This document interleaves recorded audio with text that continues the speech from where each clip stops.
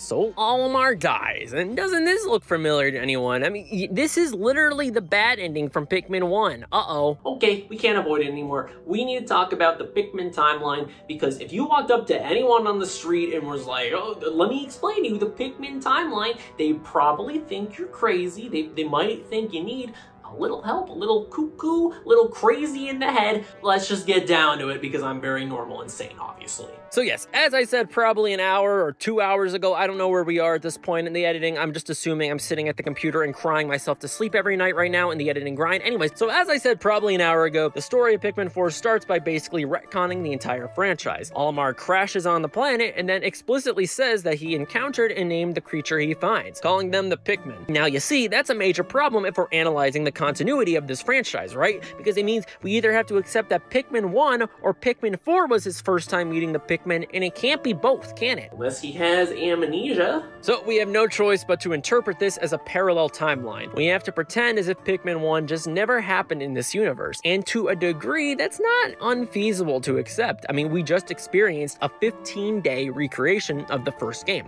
So here's where we're at. Let's say Pikmin 1 never happened, at least not in the same way as the 2001 title. It happened as it did in Pikmin 4, and Olimar suffered the bad ending that was ultimately present in Pikmin 1 as well. And he turned into a leafling, which also kind of happened in Pikmin 1, just without a dog to pluck him out of the ground. So this leads to the next question.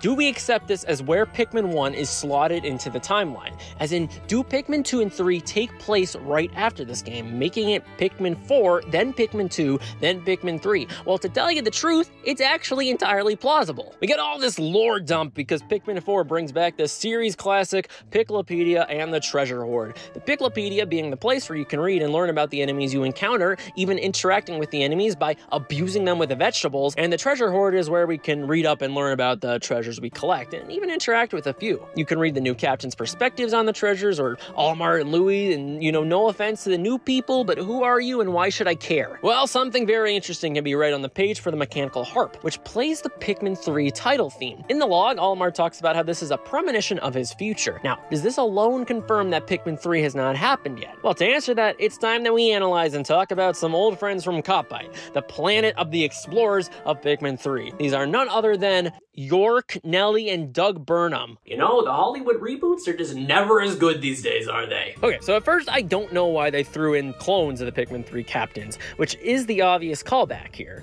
It just came off as weird to me and almost disrespectful to the fans. But if we're able to believe the theory that Pikmin 3 comes after this game, it might make a lick of sense, maybe even a smooch of sense. These captains tell us explicitly there's an impending food crisis coming to Kopite, meaning no, as of Pikmin 4, Pikmin 3 has not happened yet. For the purposes of this discussion, I'll jump ahead and tell you that Louis does survive to the end of Pikmin 4. I know, huge spoiler, they didn't kill off one of the biggest Pikmin characters in an E-rated game. This does seem to confirm that Pikmin 1 happened as an alternate timeline, but not the Pikmin 1 we know. Olimar suffered the bad ending, Pikmin 4 is the experience after that, followed by Olimar being sent to the planet with Louis, with Pikmin 2 happening after and Pikmin 3 happening when the impending Kopite food crisis happened. This makes sense to a degree, right? As Pikmin 1 and 2 seem to share the same areas, just with repurposed assets. How did all the treasures and caves appear if they were never to be seen prior? It's not like they were gone that long. In this scenario, Olimar was definitely more likely to pick up the bottle cap that sent him back to the planet in the first place, which we know never happened on screen in Pikmin 1 as we saw his entire adventure. Here, there could have been a moment, maybe in the time he spent in the kitchen, when he grabbed the bottle cap. And because there seems to be treasures and caves everywhere on this planet, it was consistent when Olimar came back to find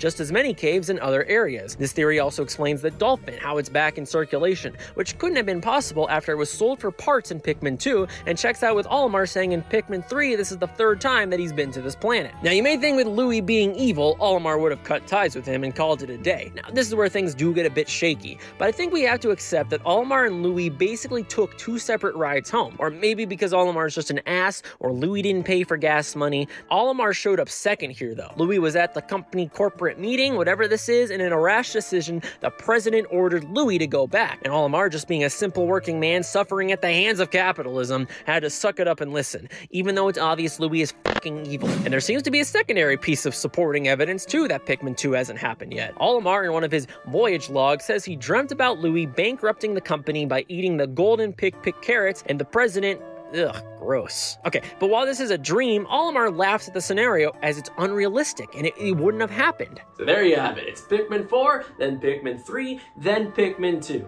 Very logical, and that's obviously where the story stops here.